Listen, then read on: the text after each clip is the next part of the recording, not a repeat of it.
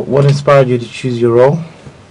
My future career, that's what I want to pursue, editing.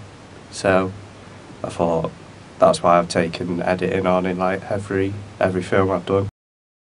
What do you enjoy about your role? Well, it's the fact that I get all the footage and then I get to make the story out of it. I feel you work as a team. Brilliantly. I think we all know each other's roles. We know the time frames that we've all got, and we all work together to make sure we get everything done on time. Is there anybody within the industry that inspires you? Walter Murch, I think he's pretty, when it comes to editing, he's pretty up there with he's inspired a lot of people, I think. What made you choose filmmaking? I think I wasn't really interested in it until sixth form, and then I took a media course and then went from TV to whatever and then on to film, and that's why I chose this course.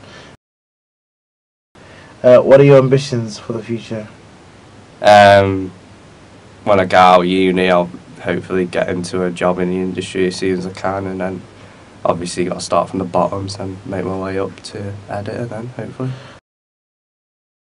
What previous experience within the industry or anything relevant do you have?